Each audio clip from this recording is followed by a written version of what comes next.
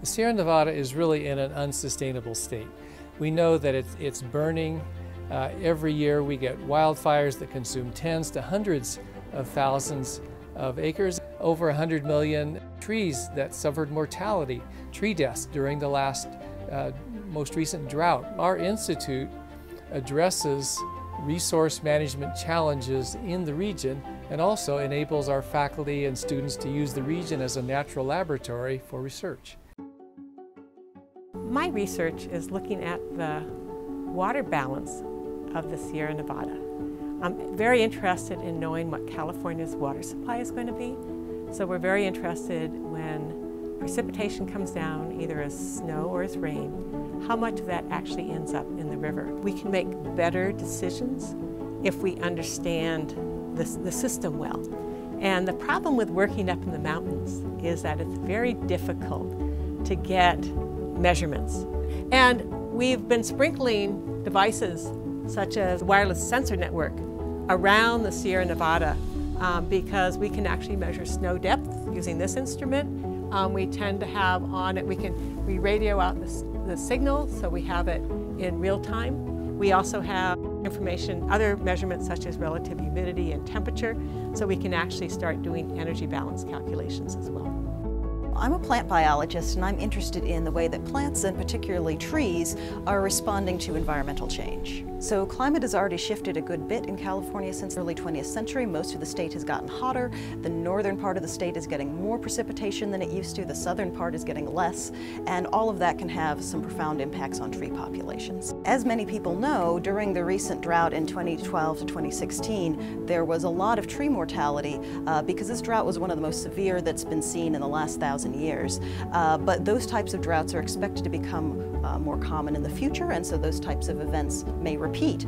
And even when you don't get these dramatic mortality events, the increases in temperature and drought have been leading to higher mortality just on an average year in both adults and seedling trees in many areas of the West. And that, coupled with the increase in wildfires from drier conditions, raises a lot of concerns that forests may not be able to regenerate themselves, that the young trees will not be able to grow up fast enough to replace older trees that are dying. And that, of course, can have a lot of implications for carbon storage in these forests, for habitat, and for any other uses of these forest lands. So knowing how this variation is distributed in space, as well as what genetic variants are causing these differences between individuals, might allow us to better choose seed sources when we're reforesting after events like wildfires that will be better able to tolerate the conditions that we're going to see in the future.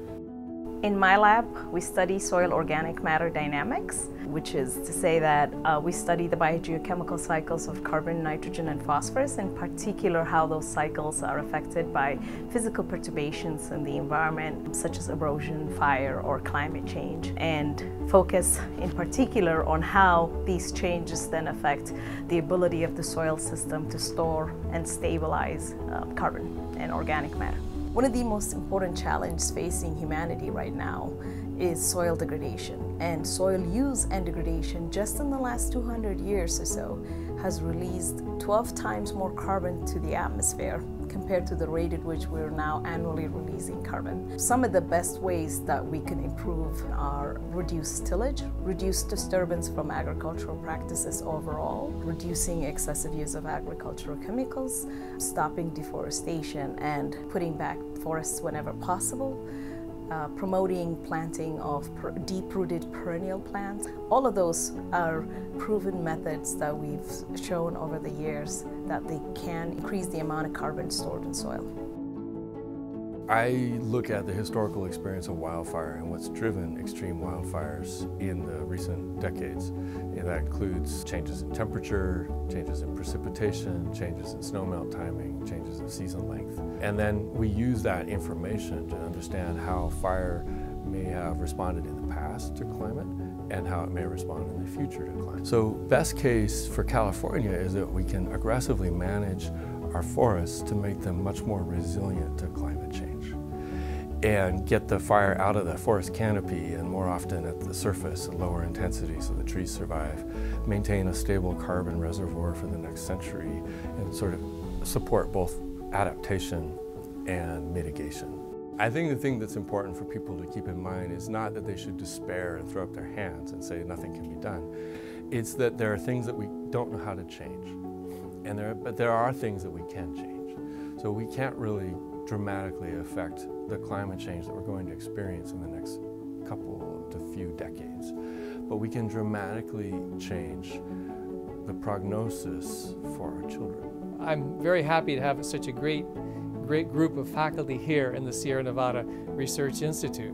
And we can do great things for restoring the Sierra Nevada and bringing more sustainability to our region.